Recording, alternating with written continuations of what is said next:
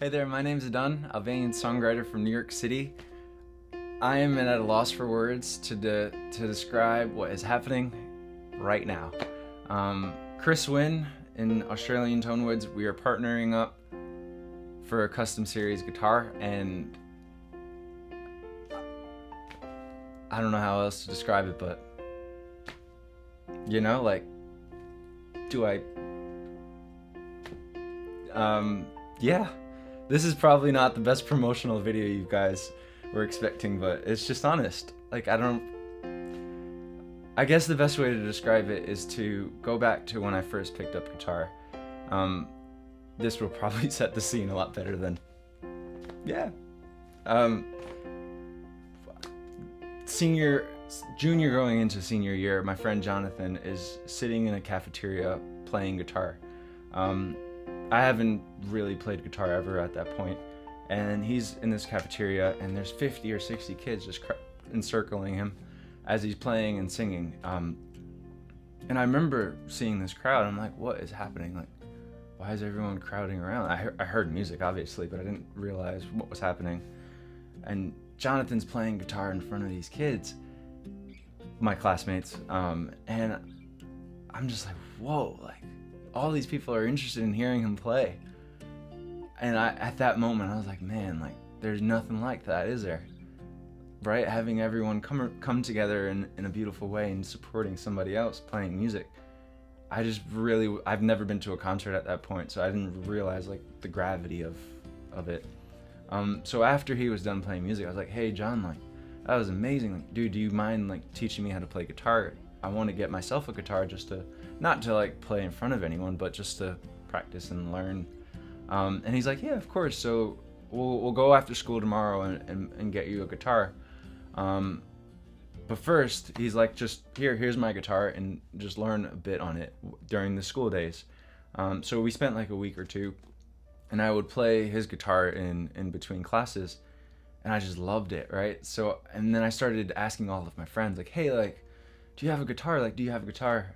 Can I borrow it? Can I learn how to play guitar? And sadly, none of my friends had a guitar or knew anyone with a guitar that they were able to lend me. So finally, I was like, hey, John, like, how much is a guitar, dude? Like, let's go buy a guitar. I think it's time. I need to have my own. And he goes, yeah, we'll go to the local guitar shop that's around the corner. And I was like, yeah, let's do it. Little sucker took me to a custom guitar shop where guitars were over like $2,000. And if you don't know, custom guitars are just so ridiculously overpriced. And I was like, dude, like, each guitar, and I was naive at the time, obviously. I'm like, dude, like, guitars are $1,000, $2,000. That's insane. How am I supposed to afford this? And then I just, like, left the store, and I was like, all right, well, I'm not gonna be a guitar player, clearly. So we leave the shop, and he's laughing, and he takes me to another shop. He's like, oh, like, I was just messing with you, dude. Like, let's go to Guitar Center. You can probably find a guitar for like $200 or $100. And I'm thinking to myself, like, I don't have $100, or like, I don't have $200 to spend. This is at the time when we were trying to save up so that I can go to college, and my brother is already in college. So spending $200 on a guitar wasn't something I wanted to bring up to my parents. So I was like, oh, like, I forget it, man. Like, that's probably too expensive.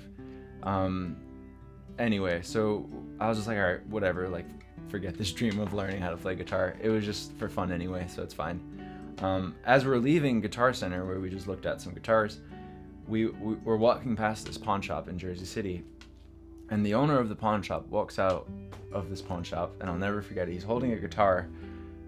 It's not completely broken, but it's broken, and he's like throwing it on top of a pile of trash. And I walk over there with John, and I'm like, hey, like, sir, like, are you throwing that out? And he's like, yeah, the neck's broken. It's gonna cost us more to fix this guitar than we would make on it. I'm like, hey, like, do you mind if I have it? Can I keep it then? And he's like, yeah, dude, we're throwing it in the trash. Like, have at it. One man's trash is another, you know, treasure. So I was like, this is fantastic. Like, I'm gonna learn how to play. I'm gonna fix it, and it's gonna be great. I went home, and this is the guitar I picked up that day, actually. It didn't have any of the crappy drawings that I drew on it, but this was the guitar, and right here you can still see the neck is kind of lifted up and it's cracked basically what happens when you have a cracked guitar neck, it lifts the strings up so high that it makes it very uncomfortable to play the guitar.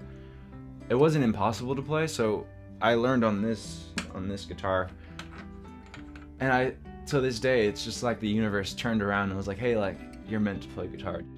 You gotta go for it, and here's a free guitar so you can learn. I still find that story unbelievable, but it's 100% true, and the rest is history from there.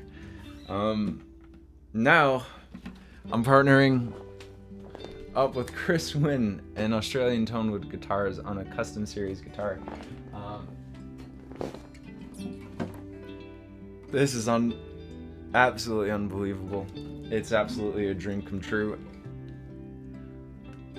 I don't have words to describe what this means to me.